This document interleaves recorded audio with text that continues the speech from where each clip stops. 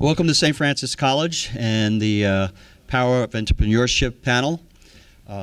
Dennis has told me if you feel like you need to tweet this morning, use the hashtag. Okay, so he wants to get all those hits. He's measuring the statistics. So this morning, it's my honor to introduce to you our moderator for the panel, Mr. Steve Mariotti. Steve's from Ann Arbor, Michigan, so don't hold that against him. He's a graduate of the University of Michigan, where he also got his master's degree. And after a successful business career, Steve decided to do something completely different. He became a special education teacher here in New York City. And not just any place in New York City, but some pretty tough places in the Bronx and Brooklyn.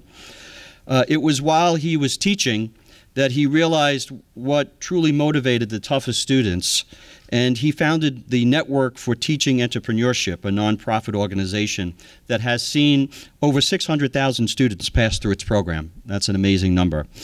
Steve's also a best-selling author with over 28 books to his credit and is a frequent contributor to the Huffington Post. He's an inductee to the Entrepreneurship Hall of Fame and has received numerous awards over the years and is a frequent speaker at some of the world's largest economic summits. It's my pleasure to introduce to you Mr. Steve Mariotti. Thank you. It's wonderful to be here. I have admired this school for since I moved to New York 30 years ago, and I've gotten to be friends with many of your leaders and professors, and I just think it's a great institution in the heart of one of the world's greatest cities, to me the world's greatest city. So I just envy you and just wish the very best for you. I gave my business card out. I hope I gave it out to everybody. If somebody didn't get it, I'll give it to you when we're done, and I also have a book for you that I'll sign for you. And if there's any way that I can help you in a simple, clear way, I will do that. So this afternoon, I invited some of the most interesting people that I know to talk to you about entrepreneurship and how entrepreneurship, particularly the entrepreneurial mind frame, how you view opportunities, how you think out of the box, and how that can really help your career, your family, and your community. And I want to start today with someone who's been my friend since 1988. You should be very proud of him. He went to school here, did extremely well, and went on to Harvard Business School. And then I met him, and he became a nifty volunteer for our programs in Newark, New Jersey. And he was an incredible teacher. And for the last 27 years, he's been one of the top money managers of his generation.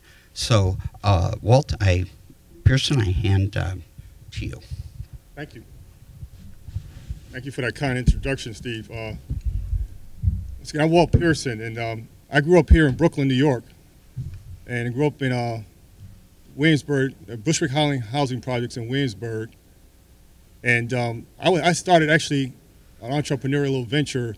I was in 8th grade, and I was going to a school, which back then it was called Berkeley Institute, which I think now is called Berkeley Carroll, in Park Slope. And in 8th grade, I started an underground newspaper that used to poke fun at the teachers. It's kind of like a Mad magazine, and I got a kick out of doing that. And my subscription started to excel and started picking up. But one of my issues, the math teacher was on the front cover. He got a copy of it, and I got in trouble.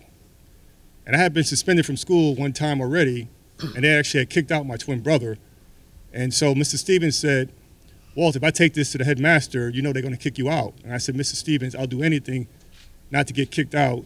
Please don't take this to the headmaster. And he said, you know, I want you to spend some time with me. And he was my math teacher. He said, you're good in math, but you don't apply yourself. You clown around. And he said, there's something called Wall Street. You ever heard of it? I said, no. I said, I hate reading Shakespeare, which I always got to read.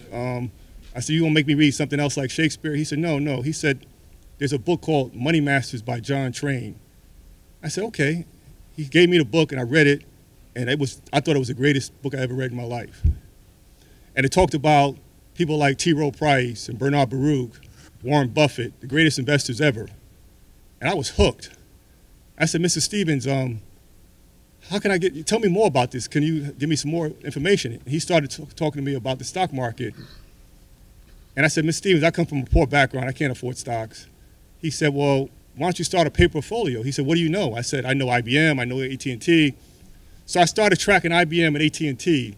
And little did I know was Mr. Stevens was teaching me about the market, the lingo, and I started getting the background in stocks. And I started getting interested more in finance and accounting and economics and the stock market. Fast forward, I went to Brooklyn Tech High School. I clowned around there. I was on a basketball team. My junior year, I started getting a lot of letters and started getting a big head and got a little rep around New York City. And then my senior year at Brooklyn Tech, we played a playoff game against Midwood High School. We were heavily favored, much better team. We had our team was so talented that Lorenzo Charles, I don't know if you guys know his name, he hit a big shot for North Carolina State that won the NCAA tournament for North Carolina State back when Jim Valvano was the coach there. Lorenzo Charles was a sophomore when I was a senior. He wasn't even good enough to make our team. We were so good. And that year we had beat Alexander Hamilton, which was 4th ranked in the nation. So we had a really good team, and I was the best player on the team. And I was getting very cocky, and we lost the playoff game to Midwood, a team we should have beat. And I was playing that game, and I felt terrible when I was playing the game. I was trying to figure out what was wrong with me. I came home, I told my mother, she said, I think you got the flu. Why don't you just take it easy? Well, as it turns out, I kept regressing. And she took me to the doctor, and they did blood work, and I was playing that game with mononucleosis, didn't even know it. And I had such a bad case of mononucleosis, I had to get hospitalized for a week. And when I came back to school, when I came out of the hospital, I had to stay home for another couple of weeks. So by the time I came back to Brooklyn Tech, I had missed all the AAU and all the All-Star games. And all the schools that offered me offers revoked them, except for one school, and that was St. Francis College. They were the only school that kept their word. And I wanted to go to school and play basketball. I wanted to be a student athlete. So I promised my mother I would get serious about the books. And I always had this entrepreneurial flair at Wall Street, but I got very serious about the books and became a good student athlete. I ended up getting a job coming out of St. Francis, one of the highest paid jobs. And it wasn't on Wall Street, it was an investment analyst in Chicago. And I spent 4 years at Allstate Investment Department. I was the only non-MBA and the first African-American they'd ever hired in that investment department. Spent 4 years as an investment analyst, and while I was there, I took some classes at Northwestern Business School to get up to speed. And I always had a dream on one hand, a value goal on another, to go to Harvard Business School. And you know, guys out of housing projects at Brooklyn didn't go to Harvard Business School, but I just had this dream. And I was getting all this responsibility at a very early age there, and I said, what the heck, I'm gonna apply to Harvard Business School. And I actually had started a business in 1987 called Pearson Robinson Capital Management. And the Robinson part of that business was Craig Robinson, who's President Obama's brother-in-law, who obviously at the time was not President Obama's brother-in-law, but Craig Robinson is the 3rd leading scorer in the history of Princeton basketball. We started a business together, Pearson Robinson Capital Management, and a gentleman who runs Ariel Investments now, John Rogers, put up the capital. I told John, I'm all for going all into this except one thing. I applied to Harvard Business School, and if I get in, I'm going to go. And John said, when did you apply? I said, I applied to the last pool. He said, the last pool is the toughest pool to get into. You'll never get in. He said, if you get a small little envelope, you know you didn't get in. So sure enough, a couple weeks later, a small little envelope came. I let it sit for a couple of weeks, and I finally opened it up, and it said, congratulations, you've been accepted to Harvard Business School. And I had waited so late, so I was fortunate to get some scholarships, but the housing I had to live off campus. I actually lived on the undergrad side. But I went to John and told him, remember I said if I get into Harvard Business School, I'm not going to do this venture, I'm going to go to Harvard. John was very upset and disappointed, and so was Craig, but I went to Harvard. And turned out to be the greatest experience of my life. Not only from the standpoint of learning, you know, a kid from the projects of Brooklyn go to small school, St. Francis College. I was in there with the big boys. And just give you a feel of some of the people in my class, I don't know if most of you guys, at one time you said BlackBerries. They were hot before iPhones became hot. But the CEO of BlackBerry was a guy named Jim Barsili, who was in my class at Harvard. Jim and I used to play basketball every Friday after class. I used to destroy him too. And we would have a beer and a burger after we would play, and he would have all these ideas. I said, Jim, one day you're going to make it big with this creative mind. You are incredible. And sure enough, he ended up becoming the CEO of BlackBerry. And at one point, until the stock went down, he was worth $2 billion. Charles Schlumberger of Schlumberger Oil was in my class. The first CFO of Amazon was Joy Covey. She was in my class. The current CEO of Ford Motor Company is Mark Fields. Not only was he in my class, he was in my section. And when I was at Brown Capital, where I am now, we were trying to get into Ford. We couldn't get a meeting. I just emailed Mark. He said, "Come on in, Walt. We can talk." And that's how we got a meeting. So the connections were made were incredible. And the reason why I'm telling you this is just the power of networking.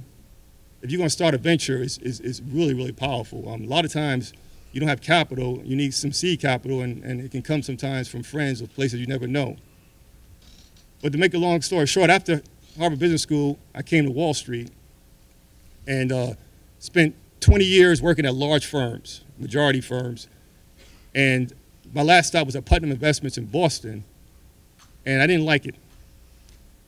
And I decided that basically Putnam got in some trouble. It wasn't my team, but the entire firm got hurt by this trouble that the international team got into. So I told my wife, I said, you know what, I'm tired of working at big firms. I want to either start my own firm or work at a small firm. I decided to work at a small firm, Brown Capital Management in Baltimore, Maryland. We just hired our 35th employee, and tell you what a small firm can do, and it's a very entrepreneurial feel to it. We have 35 employees. We manage $7 billion.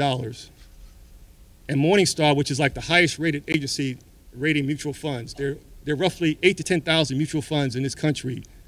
This little firm in Baltimore, Brown Capital Management, we got ranked 2015 the #1 manager in the United States of America.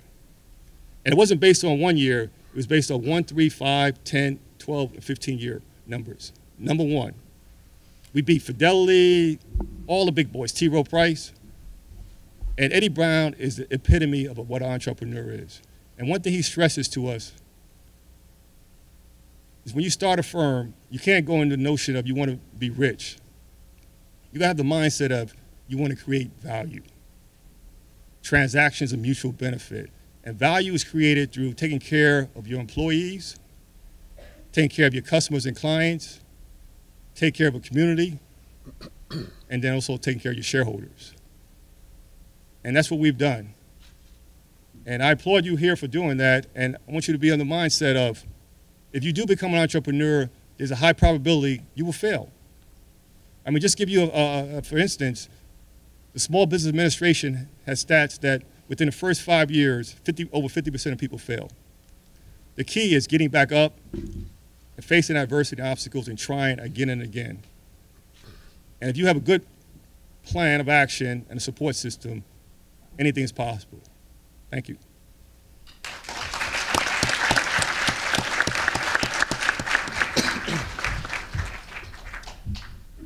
I'd like to introduce Rodney Walker. He's a graduate of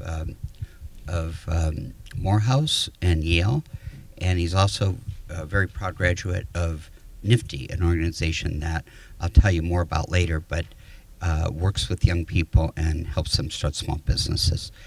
And I'm very proud to say that Rodney's just completed a book about his life that was last week number 25 on the New York Times bestseller list in the area of autobiography, and was number 2 on the Amazon list in the category of consulting. So I think this is the first of many books, and Rodney, we're really happy to have you here today. Thank you. Can y'all hear me? Okay. That was inspiring, by the way. I'm very honored to be on this panel. Steve invited me on this panel a couple weeks ago, and I really advocate more along the lines of entrepreneurship education and what the entrepreneurial mindset can do to inspire and really influence change and growth with young people. So, you know, just to be on this panel, is, like I said, is a great honor and a privilege. So I'm really appreciative to be here with you all this afternoon. So this morning, I would say that the first thing that really drove me to entrepreneurship was obviously Steve Mariotti's business, the Network for Teaching Entrepreneurship. And I really like to begin this and end this with a story that's going to be very brief, that kind of tells just a working story of how I got involved in you know, entrepreneurship education and, you know, my entrepreneurial endeavors. In 2007, January 7th, I had been at my parents' house for about 2 days. We were consoling and trying to repair what had been a 13-year gap of absence. I had been in the foster care system since the age of 5, and I had been through a dozen different foster homes, and I didn't know where my parents were, but I had the opportunity to find them when I was 17 years old, in my senior year of high school. And the end of my foster care journey was really, it was traumatic, because I had ran away from my last foster home, and I had been through the social services, the legal system, and for a while I had been on like the missing persons list in Chicago. That's where I'm from, born and raised. And I had been on a missing persons report because I had ran away from my last foster home, and by the time I was found, nothing could be done, because I was pretty much at the point where I could age out of the foster care system and do the independent living program. And at the moment the police found me on the street at 11 o'clock at night, I was sent to a courthouse, the jailhouse, and the person who picked me up from the jailhouse that night was a relative of my immediate family, and that was how I found out where my real parents were. So I went back to my foster home, and I got all this, I got this argument back and forth about why I ran away, and I was telling them why I ran away because it was a very toxic environment. I had been advocating to go back home for all the 13 years I was in foster care, because at the time I entered at 5 years old, I knew I was there. I had been displaced from my family. I have 9 brothers and sisters. I had been displaced from them. And I just wanted to be back to, be back with my family. And I think among all the things that can be a very devastating social, emotional, and traumatic experience, one of the gravest things could be that the stripping away of your foundation. And for most kids, their foundation is their mother and their father and their siblings. And so that was the rock bottom for me, having that stripped away. So my life's work, or my early career, so to speak, was getting back to the one thing that, my heart genuinely desired, which is to be back, with my loved ones.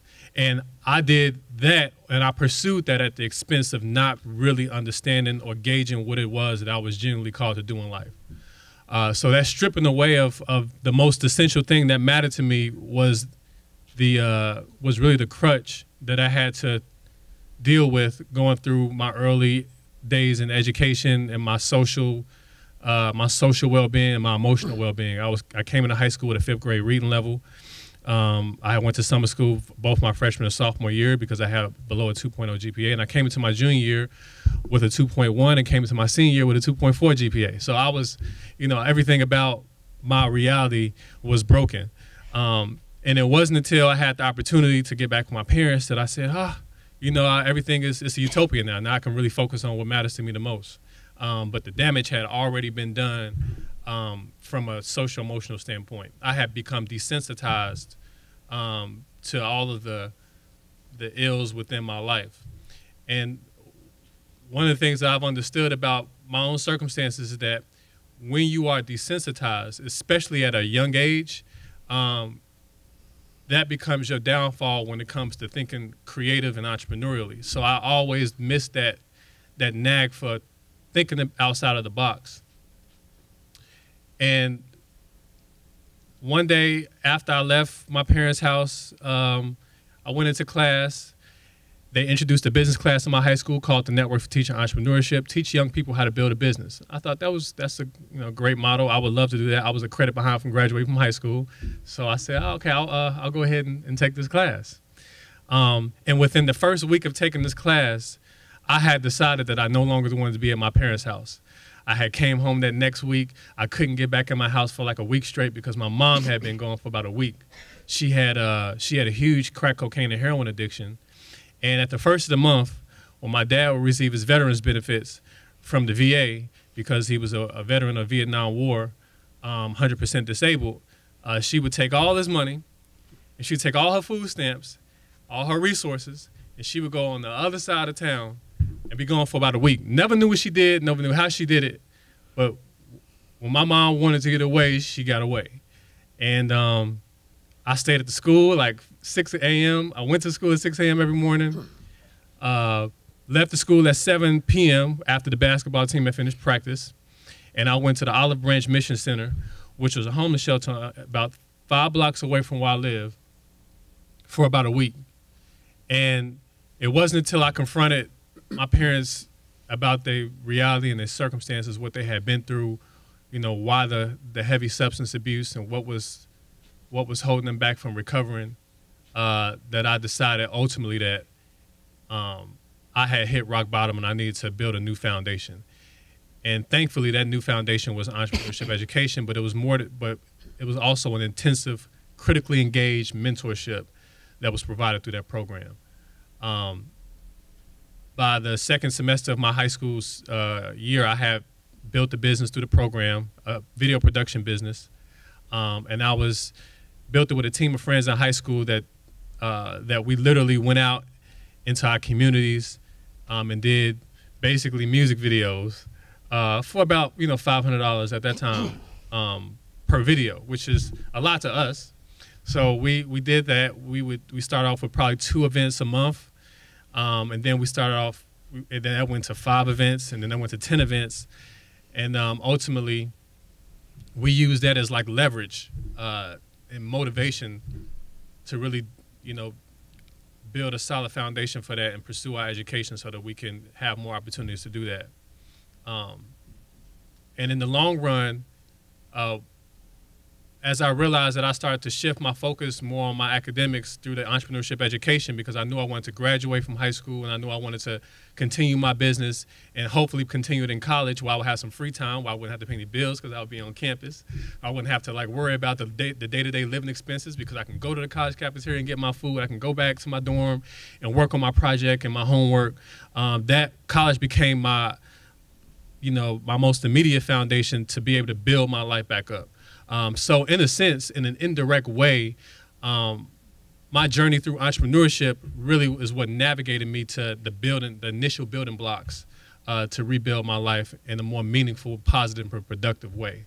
And it is because of that initial foundation and that motivation that came from that I was able to use that to really get creative and to get more motivated and inspired to pursue an education at Morehouse College, ultimately going to Yale University to pursue graduate studies, and to be where I am today. So, thanks.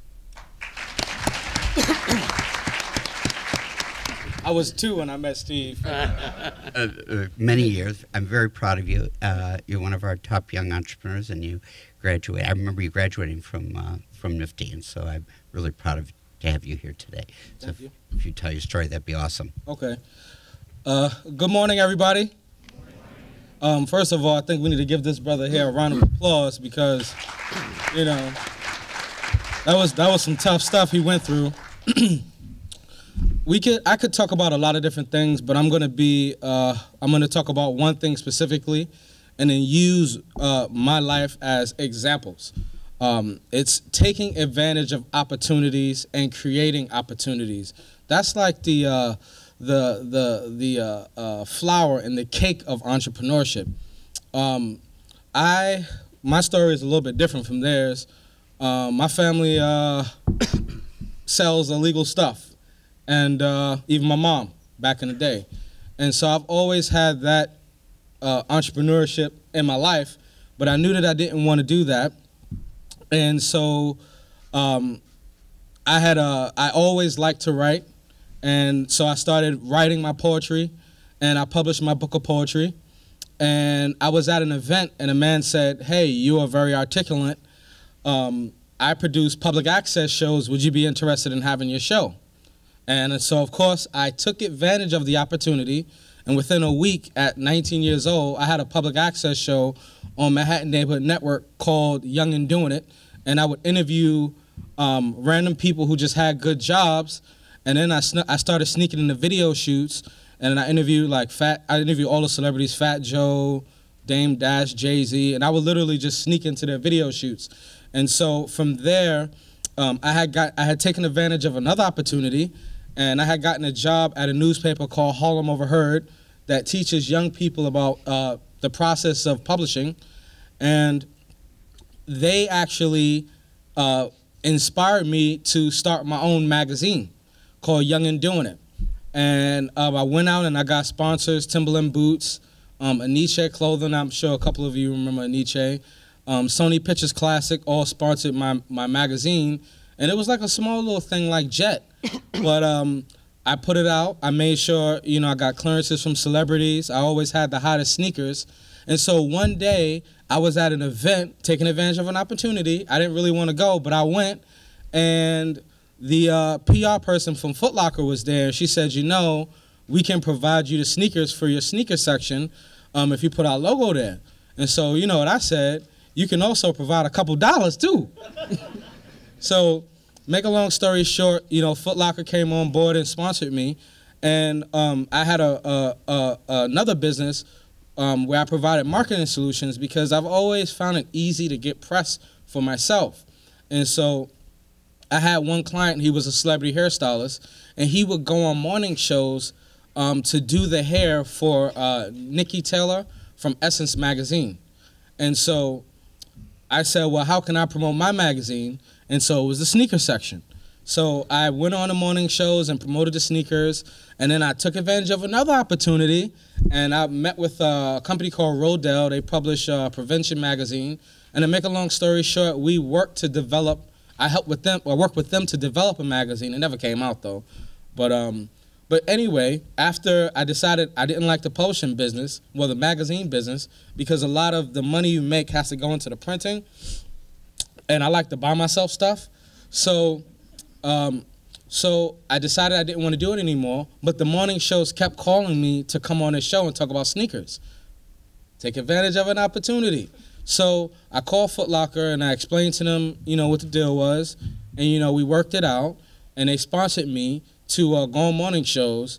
And so I used to travel America for 7 years and promote the hottest new sneaker releases on the news for Foot Locker.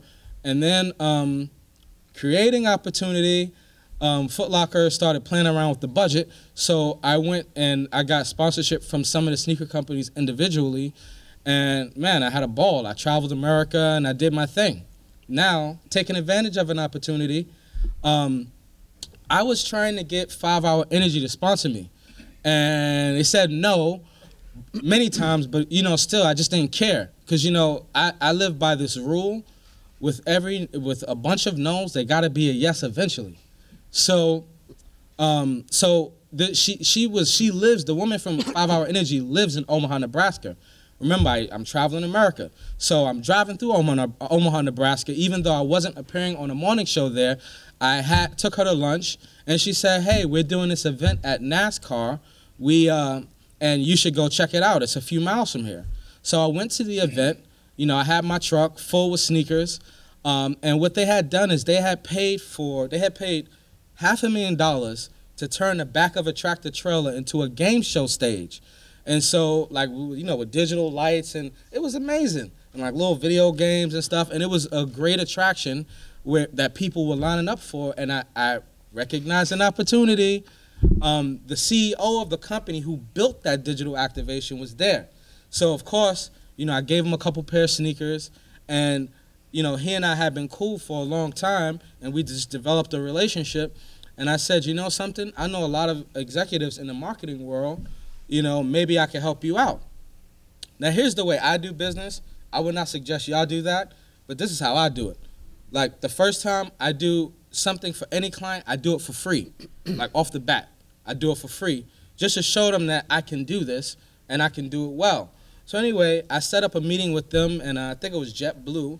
And the deal was, if I get the meeting with JetBlue, he had to give me an iPad. So I won my iPad, and he and I worked out a deal. And so right now what I do is I do new business. I help them get new business for a company called Brightline Interactive. Now, I want to give you just a little bit of information on marketing. When it comes to marketing, the newer and the better is what's in. And so nowadays, companies need innovative, interesting ways to engage people at big events. So what Brightline does is we build digital activations, which is basically digital games or any type of thing where people at events like the World Series, Super Bowl, can enjoy it, and then companies can benefit from all of the exposure. Taking advantage of an opportunity, recognizing opportunity. 3 weeks ago, I noticed that there was a need in my community. I live somewhere in Brooklyn. I ain't gonna tell y'all where. I think there's a couple stalkers in here. But I recognized an opportunity that there was something missing. I'm not gonna say what it is because I don't have my license yet. But I started it 3 weeks ago, and from this business, I make literally between $100 and $300 a day, providing a service to people that they really need. And that's another thing I want to say, and I'm going to conclude with, is when it comes to being an entrepreneur, the best thing you guys can do is try to recognize an opportunity and recognize a need that people have that other people aren't covering, or if they are covering that need, they're not doing as good of a job that you would do. And so that's it. Michael Jackson.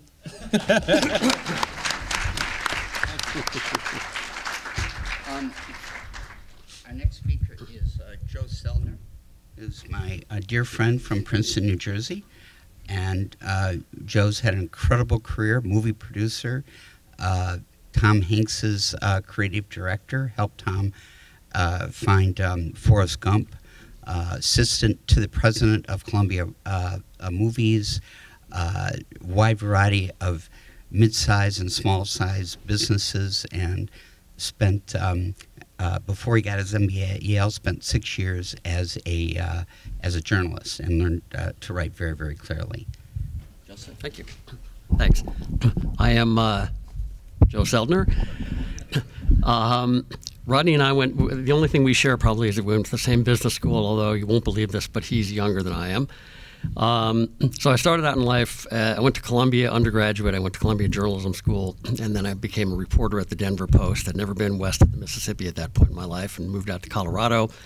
Great experience, worked for the 2 newspapers in town. After about 6 years, I said, I need to do something else. I need to make more money or have other opportunities. So I went back and got my MBA at Yale. It was actually not called an MBA then. And all my classmates were getting jobs at McKinsey and First Boston and investment banks, and I knew I didn't want to do that. I would interview at Lehman Brothers or Goldman Sachs. I'd come back at the end of the day and my head would hurt, not because I couldn't understand what they were doing, but because I knew I couldn't do that day after day.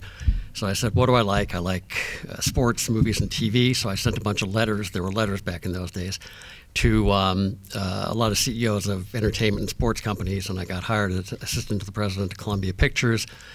I've always been entrepreneurial, but I had kind of a traditional path that I pursued for the first 42 years of my life. But at Columbia Pictures, I started a home video division and ran that. After a few years, I realized that I needed to be in Los Angeles and on the creative side of the business, and I had helped a classmate of mine get a job as creative executive to a young up-and-coming actor named Tom Hanks. And she said, well, I'm leaving this job. Would you like to be interviewed for it? And I said, yeah. I went out to California. He had just done Big, so he was an A-list guy at that point. And I had the worst case of laryngitis in my life, and I'm sitting across the table from Tom, and he's asking me questions, and I'm barking like a seal. He said, where are you from? And so I thought clearly I had not done well. And at the end of the interview, he said, I like you. My manager likes you. You're hired. So I moved my young family out to California. I worked for Tom for about 3 years. Great job. 3 of the first 20 scripts. My job was to find the next project for him. And I would meet with agents and producers. And he had a deal at Disney at that point. I was a liaison between Disney and Tom. And 3 of the first 20 scripts that I read were Dead Poets Society, Ghost, and Forrest Gump, all 3 of which won Academy Awards for Best Screenplay. Tom didn't do the first 2, but thankfully he did the third. Then I did a bunch of other things. I was executive producer of a kind of an Entertainment Tonight. I don't know if that's still on the air, but Entertainment Tonight type show. And then I commuted between Los Angeles and Denver for a year. I started and ran a news division of TCI Cable, which was the biggest cable company in the country.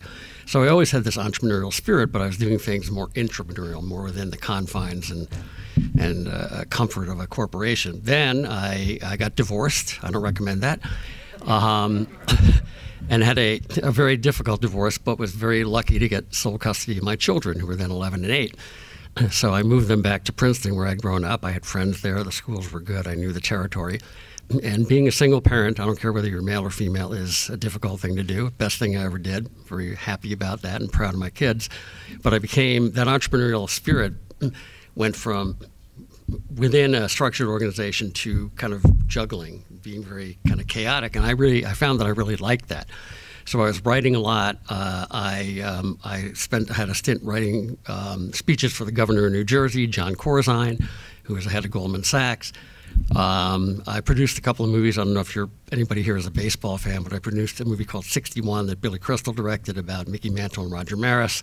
Did a couple of independent films, and really found that starting new things and beating the odds was very satisfying to me. It wasn't necessarily financially satisfying, but it was emotionally and psychically very satisfying. And I think what Kiante said is really very valuable, that it's identifying opportunities. And sometimes those opportunities come from external sources. You see something in the market and you say, I can do a better job. Sometimes they come from within. You say, I've always wanted to do X, Y, Z. I'm going to do it, and the hell with what people say. But I think identifying opportunities is an incredibly valuable skill and a necessary skill. And Steve had asked me to kind of share tips that I might have, and in addition to echoing what Kiante said, I would say another tip is learn how to communicate, learn how to write. I taught a couple of classes at a local college, Rutgers, and a couple of other colleges, and was sort of shocked. I mean, a lot of very bright kids, and you would talk to them, and they would be very articulate, and you'd have great conversations. Then you'd read their papers and wonder what happened in the interim between your conversation and the paper. And a lot of not very clear communication. I think that's an essential skill. I think that everybody on this panel has that, and everybody on this panel would agree that that's a necessary thing in the workplace. And I would also say, kind of this is cliched, but sometimes cliches are true, is don't allow yourself to be defeated. Don't allow yourself to be discouraged. I mean, you're going to be discouraged. That's going to happen. But don't allow yourself to be defeated. And if you think you have a good idea, the thing about good ideas is sometimes they're really good ideas, and sometimes they run up against the wall, and the wall is telling you something that it's really not a good idea. And I think as important as recognizing opportunities, you have to recognize sometimes that the great idea that you had for 15 years that was boiling within you may not be what the marketplace needs or wants. And the ability to adapt and shift course very quickly is very, very important. So that's it.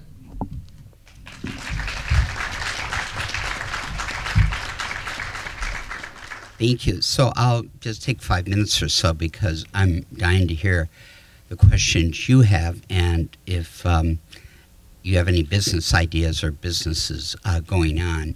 But again, I'm Steve Mariotti, and I started off in business at Ford Motor Company, and spent 3 years there. And then I went into my own business in 1979, did that for 3 years, loved it.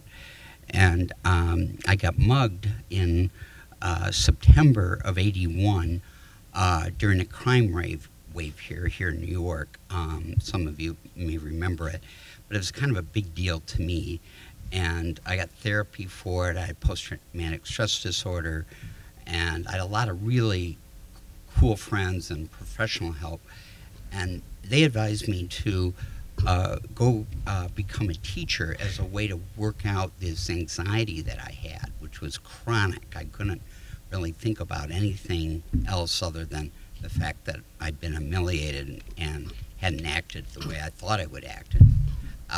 So I became a high school special ed teacher in 1981, late October, and walked in first day, Boys and Girls High School, which at that time was a very intense school, but I loved it. Within an hour, I just thank God. I said, I think I found something that I want to do the rest of my life. And sure enough, 38 years later, I'm still in the field. I'm very, very proud of it. But I spent 8 years as a elementary, junior high, high school teacher. I taught at Rikers Island, Jane Addams, Boys and Girls High, all the schools that were having a lot of problems. The principal would ask for me, and I would go, and they would give me the kids that weren't doing well. And usually they were kids that had really hard lives. They didn't have money, they weren't good in sports, they didn't have friends, they didn't do well in math or English. They had really low self-esteem, and many times through no faults of their own. In fact, I would say in every occasion through no fault of their own. And they were sad, they were depressed, and they would act like tough, but deep down they were in enormous pain from feeling like they failed and that society had failed them. So I began to think, talk, and write constantly about that issue from 1981 till 87, 88. And I was in a classroom at Rikers Island and teaching night school at Jane Addams in the South Bronx. And I started to teach kids how to start businesses. And before that, I'd been a math special ed teacher. But one day I just walked in, I took off my watch, and I held it up and I said, "How much money would you pay for this watch?" And the kids, the young people, had been really disruptive and making fun of me, and it was just a very difficult time for me as a teacher, because they didn't really respect me or anything. But immediately they changed, and that began my career, my second career as a teacher. And from that moment on, I started to practice 15, 16 hours a day, teaching basic business concepts that are usually taught at the MBA level or at a junior, senior level at a great school like this. But they're usually advanced concepts: net present value, business planning, financial ratios, basic sales, negotiations, opening a bank account, debt versus equity, franchise versus licensing. And all these things, the educational establishment would say, "Oh, you can't do that. That's wrong. They're never going to learn that." But they did, and it became a huge success.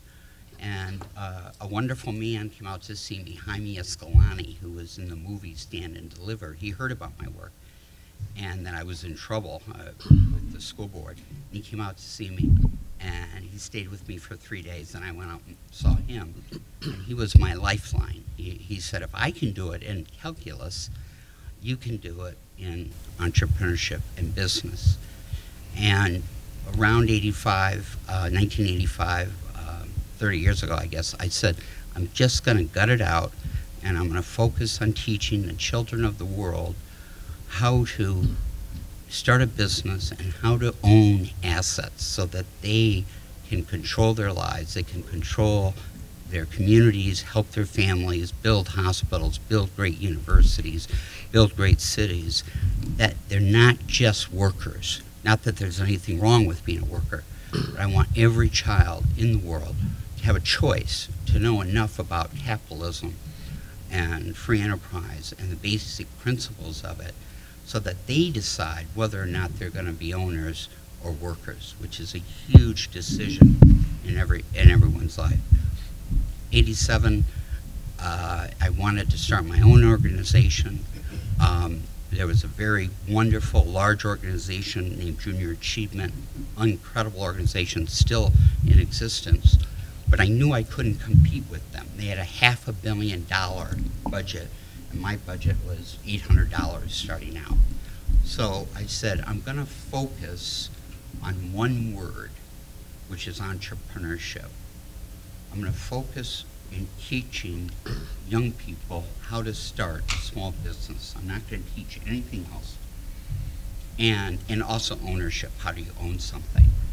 And I'm going to write my own textbooks, and I'm going to do my own teacher training, and I'm going to be friends, but I'm also going to compete with Junior Achievement. And I told them that. They were very kind to me and very helpful. And I'm very proud of the fact that we named it in a classroom in the South Bronx, NIFTY, which stands for the Network for Teaching Entrepreneurship. I think we're going to have a partner with this great school. Two of our top executives are here. I hope you'll stand up. I don't mean to embarrass you, Tess. And Tess, if you could introduce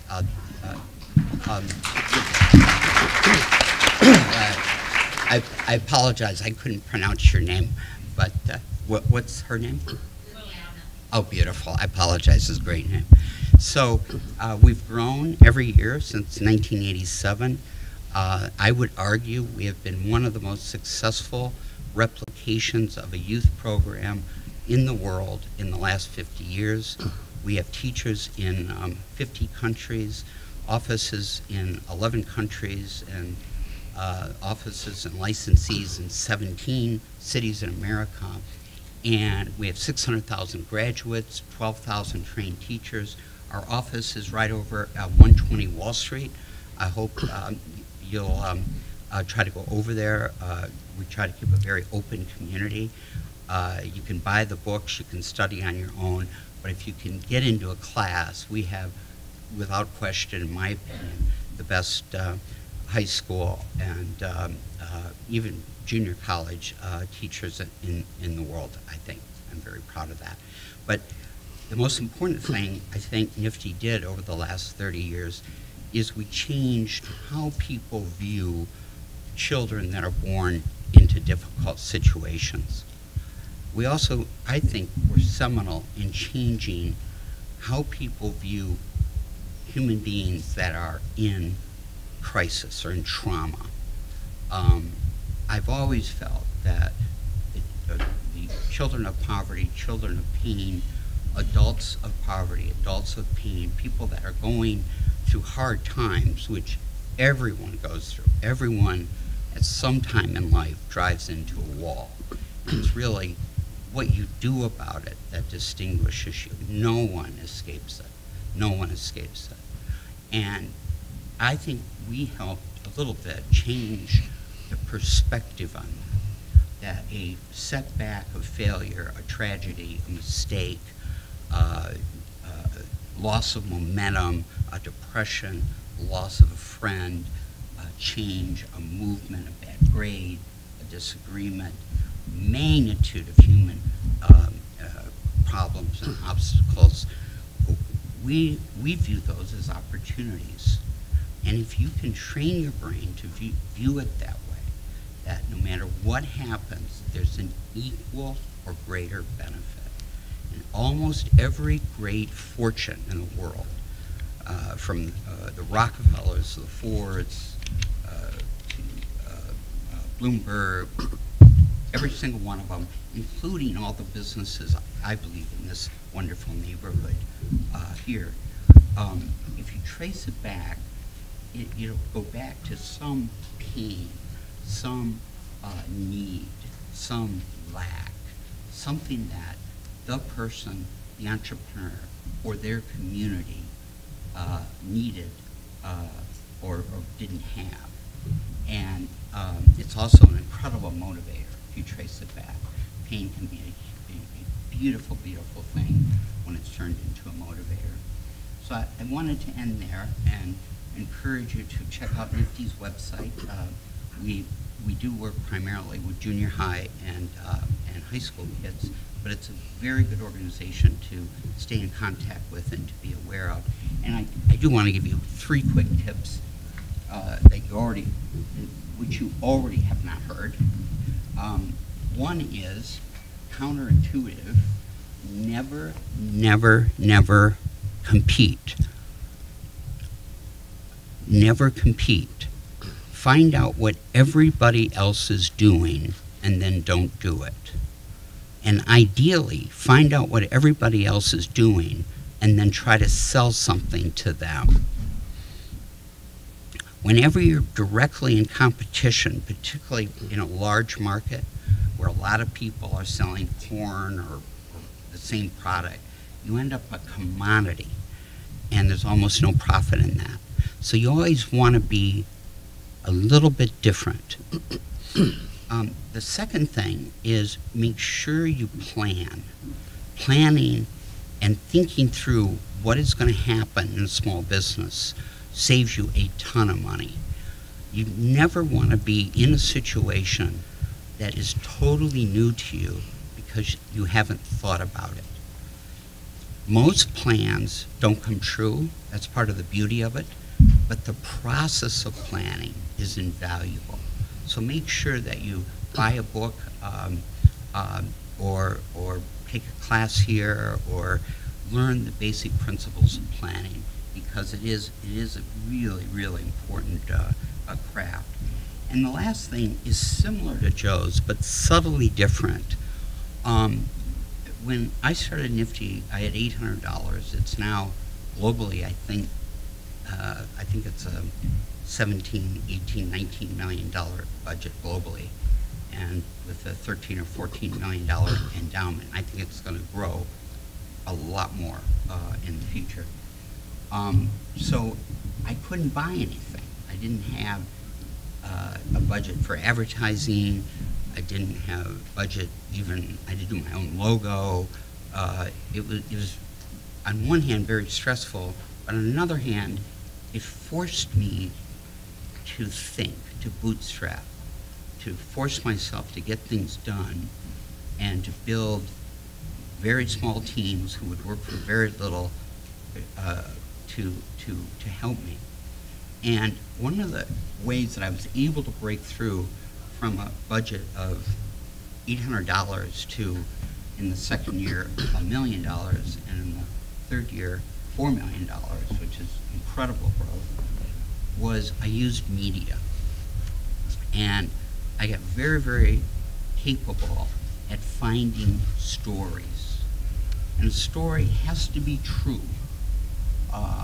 And it has to have drama in it, true drama. So I would find stories of young people that had changed their lives through business. I would tell my own story. I would tell teachers' stories. And I would pitch them to media constantly on one page, 3 paragraphs. And after a couple of years, a guy called me up, Peter Jennings, who was a famous ABC News anchor, and he said, "Can I meet you for a cup of coffee?" And he said, "I've got 7 stories that you've pitched here." And he said, "I'm going to do 2 of them." And the budget went from $1 million to $3 million in about 4 months. He put us on national television twice. And then he said, "That other story you told, I'm fascinated by it, so I'm going to put you and that child in that story, and I'm going to put it on 30 times a day for 1 month, for 1 minute." It became their person of the year, or whatever they call it. And that added another $1.5 million to our budget. People would see it, and they would say, "What is that? I want to give money to that." Media is the most powerful way to communicate an idea to other human beings. It's free. And it's free. So it's an honor to be here today. You have a wonderful school. Professor Anderson, what a friendship we've got, and Mary, and I appreciate it being invited. And I hope all of you will stay in touch with all 5 of us. I would like to open it up for a couple of questions, and or if anyone has a business that they want to discuss, I'd be fascinated.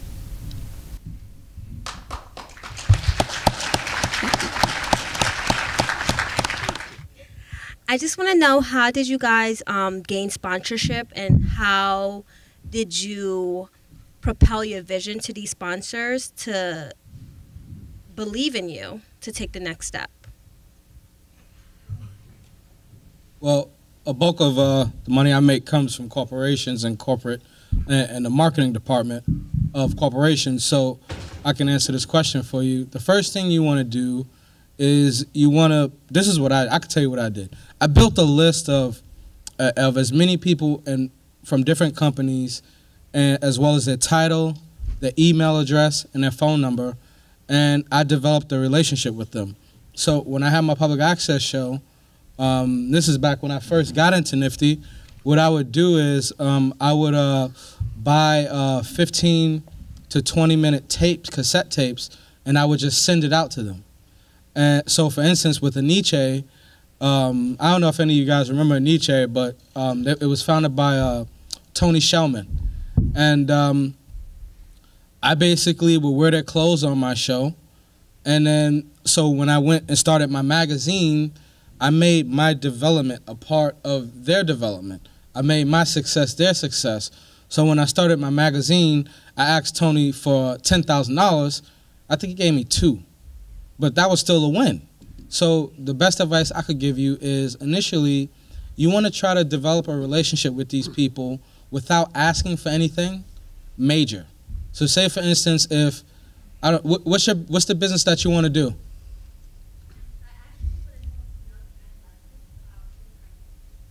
About teen pregnancy. Okay, so if it was me, I would reach out to Essence Magazine. I would reach out to, I mean, not to be funny, this is a stretch, but you know, even possibly the condom companies, and just and what you do first is, say for instance with Essence, you say, hey, I'm going to this place and I would like to take some copies of your magazine to the event. This is what I did with the Source magazine back in the day. I was doing a block party event that was sponsored by Sprite, and I went to the Source and they became the media sponsor, and they didn't put up any dollars, but they came with a SUV with music playing, and they bought a ton of their magazines as well as a bunch of CDs. So then when I went on to become the sneaker man, and you know, I had the sponsorship from Foot Locker, I went to the Source and I said, hey, you know, would you guys like to come on board? And I got a check from them.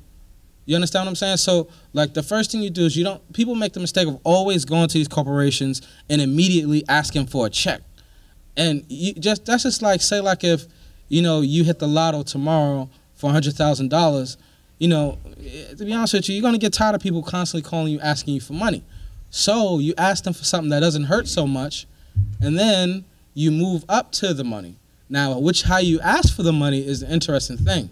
You can either, you know, come straight forward and submit a proposal, or like I did with the Nietzsche, is I took the guy to lunch and I explained to him what I was doing before I even launched the business, so that, again, my success could be, he could feel like my success was his success as well. I mean, does that answer your question? Sorry, let me stand up for this, because I really get passionate about stuff like this. Teen pregnancy, to follow up on what he just said, along with building those relationships, and this is something that me and Steve was talking about the other day, you really have to be, very succinct and very passionate when you're relaying your message and your vision, so that people can really understand where your passion is coming from, so that they can then support and really reach out to you for those relationships. On the subject of teen pregnancy, so I was letting you know that my mom had 10 kids, and she started at 13, and she didn't really know any better because her mother had her at 13, and then her mother had her at 13. So we have a generational, and I have a younger sister who had her first child at 16. So, and we all grew up in foster care. My mom grew up in foster care, and then her mother grew up in sort of a foster care. It wasn't really foster care at that time. And so I have generational circumstances where my mother and her siblings and things like that were subject to teen pregnancy because of a lack of knowledge, because of a lack of nurturing from parents in a community that really infiltrated that type of reality to happen in the community. So in a sense, if having someone who's dealing with a community of people who, in a sense, can be broken in a way, and are subject to teen pregnancies by a number of different factors, not just from consensual sex, but also rape and things of that nature, to be able to communicate and relay a vision to people who can be your potential sponsors and investors in your dream and your vision is very, very critical. And I think that aside from building those relationships and having the right people at the table when you relay your message, I think the power of your vision is among the most important things that you have when you're trying to raise money and when you're trying to have people support your foundation. It's because the business that you're involved in is something that's that deals with a lot of pain and a lot of trauma. You know, we're not talking about necessarily college readiness and preparation. I mean, we're talking about women who are, and men who are subject to circumstances and the reality that's in a lot of ways beyond their control. And I could just go back to kind of my own circumstances when I'm also raising money and I'm really relaying my vision. You know, you have to just meet people where they're at. And because your target audience is young women and perhaps some young men who are subject to teen pregnancy or having early parenthood, it's going to be important to show on the most aggressive, in the most aggressive way your value and why you have such value in relaying this kind of service. Because it really is, there's a lot of people who for a lot of reasons don't have the luxury of having that education. And so understanding and relaying the message of why that education is so important and how you can be able to provide for that, I think is one of the most critical things you can do. So. Looking back from when you started your companies, do you gentlemen believe that you would be in the positions you are in today, as in like a position with connections and power?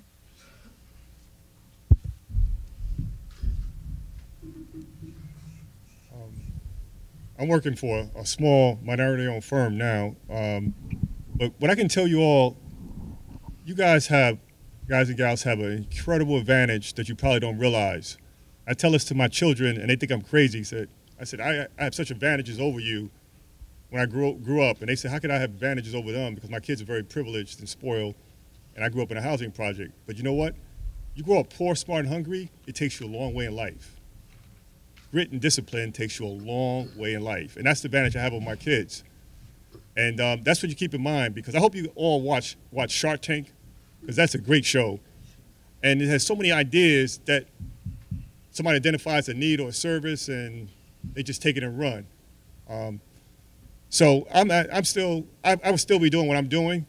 And there's sometimes where I think about starting on my own, but what I'm going to probably do when I retire is give back and teach and coach and mentor, which is what I really am passionate about, and touching lives. There's no question I'll still be doing what I'm doing. But other thing I want to throw out to you guys also is how important it is to save your money. Don't get caught up in cars and clothes and jewelry, because if you have these ideas, there's going to come a time where you're going to need capital. And having access to capital is really, really powerful. There's a gentleman I went to business school with named Alan Bond, who started a very successful minority firm. He was at one time the largest minority-owned money management firm in the world. And Alan's problem was he gave up all the equity to outsiders. And because of that, it made him greedy. And he got greedy, and he did something illegal. He ended up serving 12 years in prison, federal prison. So when you give up your equity, your baby, it's hard to go to work saying, this is my baby, and I gave up all equity to something. But if you have your own capital, at least most of it, it's just a different mindset for you. So I would just recommend that as well. Can I just add one thing? I'm sure all of you it's a very different generation from Steve's and mine, certainly. But don't be afraid of changing careers and changing direction. I mean, I think that there's a statistic that people nowadays have 5 different careers during a lifetime. I'm not sure if that's high or reasonable, but because of life circumstance or opportunities, you'll shift directions more often than you might have thought when you were 25 or 30 years old. And don't be shy about doing that. Often it leads to, as Kiante was saying, other opportunities and other connections. And I think that it's important to know that that flexibility and adaptability are really crucial to the entrepreneurial mindset. And if I could say one thing, to answer your question, I don't regret anything that I've ever done in my life, because everything I do with my whole heart, my whole soul. But here's the one thing that I do regret, and it's not listening to the people who were smarter than me when they were giving me advice. You know, sometimes you can be like, you know, that man in the mirror could be so beautiful and wonderful and intelligent to you because it's you, but at the end of the day, you're not the smartest thing in the world. You're young, you don't know everything, and really try to take advantage of people who are way smarter than you. For instance, like I recently started a publishing business, and I've been writing my books. I write a bunch of, I like to write, that's like my hobby. And so I've tried to turn it into a business, and so I've been emailing Steve, who's written 20 books, you know, for advice. And Steve has been very helpful to me. And then to piggyback off of what the brother down there said, I had written one book that I wanted to make into a graphic novel. And because I'm not like I could have like big jewelry and like a fancy car, but I got a regular car. And so I was able to invest $15,000 into one of my books. Like I had the money, you know? So just like, always just try to listen to people who are older than you and who are smarter than you. Like even sometimes they could be a little long-winded, but you can get like, no, it's true. It's true, Steve. You know, but sometimes, you know, from that 30-minute lecture you'll get like one juicy morsel. It's sort of like when you buy cheap cookies and you're looking for that one little chocolate chip in your mouth. Same thing. Thank you, guys. All right, a quick administrative note. Lunch is going to be served right after this, but before we get there, I'd like to thank Steve and the panel he put together and the panelists, not so much for the title, Power of Entrepreneurship, but what I got out of the stories that were told here today was something very deeply personal. They each shared something very personal about themselves, and to me, the thing that came through, shining through, was their drive, their commitment to education. And really, if I was to rename this panel, I would rename it The Power of Dreams, because they shared their dreams with you. And I hope that they ignited your own dreams to go forward. So with that, I'd like to give them a big round of applause.